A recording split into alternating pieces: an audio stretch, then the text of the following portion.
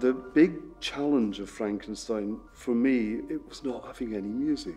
That's how I get the images and where the pivotal points in a piece can come. But the payoff, of course, is that you can then say, hang about, I need another 4 minutes there because there's a whopping great set change, or I need this to be 10 times louder because I wanted to cover stage noise. And the composer is with us still and can work with you and do that. If you're working with a contemporary choreographer, albeit working in the classical mold, like Liam is capable of shredding a costume at its first rehearsal. But he still wants somebody to look like a real person. He wants somebody to look as if they're in 1860, or in the case of Frankenstein, 1790. But he still wants for them to be able to get up and do the most extraordinary things.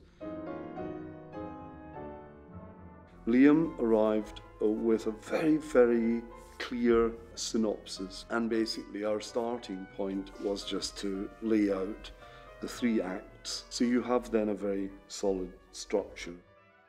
The major idea in Act 1, which is kind of easy to come up with, was an anatomy room, because it is a wonderful teaching space and it's also a spectacular theatrical space, a curved white tiled room for him to create the creature in.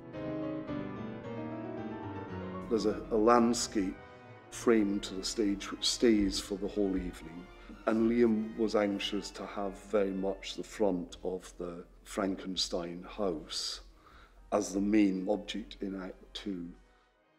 I wanted there to be a massive set change and go to the city for the lynching. And I did build it, and then Liam said to me, well, actually, you do realise it's only a 2-minute scene.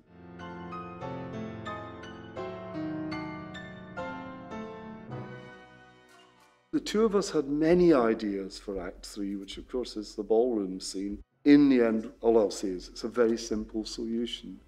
And we kept, in the end, coming back to something that was so simple.